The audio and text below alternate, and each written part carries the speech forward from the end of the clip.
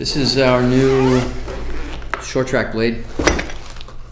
It's quite a different design. Maybe on the surface it looks similar. It's an aluminum tube, bonded bimetal blade. The tube itself is oversized in diameter compared to what's been currently done. The trend in short track has been toward stiffer and stiffer blades, but there still needs to be a balance between how stiff and how flexible they are in order to have the correct feel. So the tube itself is about 2 millimeters larger in diameter than, let's say, from maple. We can still keep a thin wall and keep the weight very low. In fact, they come out just slightly lighter, but a stiffer tube. So a stiffer carrier for the steel runner. This lets it gives better support for the steel, but you still have enough flexibility that the feel remains the same. It's not enough to have just a completely stiff, rigid structure. Otherwise, not only can you not apply, all of your finesse into the ice, but you can't tell or read what the ice is attempting to tell you. You can't feel the changing ice conditions. You can't tell when the ice is breaking away, when you're at your limit or beyond your limit. And when you can't feel those small sensations, you quickly skate beyond them and you fall. An example would be a car driver being able to read what his suspension and tires are telling him in terms of grip. Skaters looking for the same sensations in terms of grip. A good car driver can drive right up to those limits or beyond them because he gets a lot of feedback from tires and suspension. A short track skater is depending on that same feedback from the ice through their blade.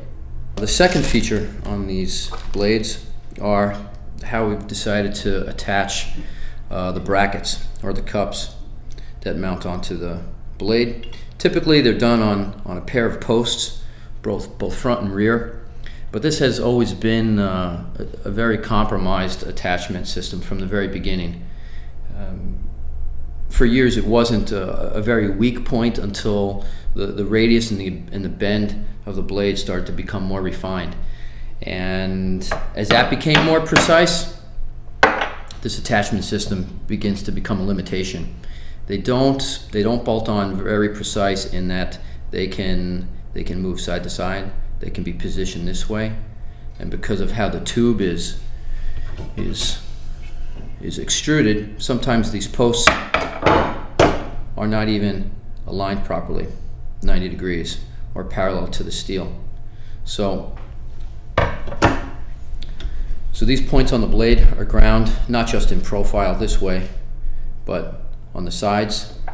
We have a precisely milled bracket that fits on, probably under more pressure than I can do by hand. No play. These are precision ground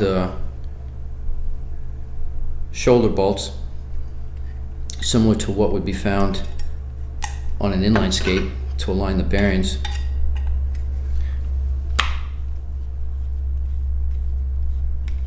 These fit with no extra washers or bolts. It's an extremely tight and precise fit.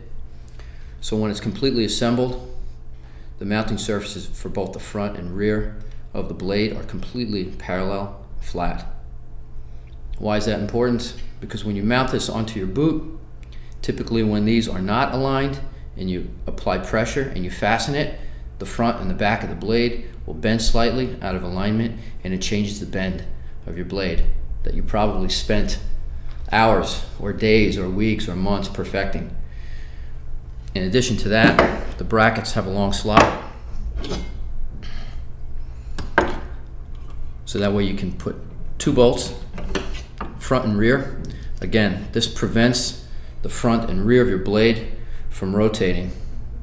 Sometimes with just 1 bolt, front and rear, it acts as an axle, and when you apply pressure on the middle of the blade, it wants to make those 2 brackets bend and rotate around that 1 bolt.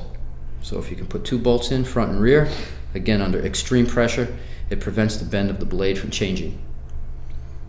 And that's maybe one of the biggest problems at the elite level.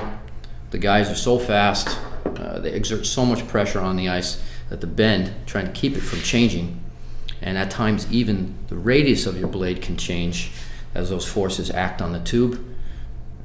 You want to minimize those or eliminate those.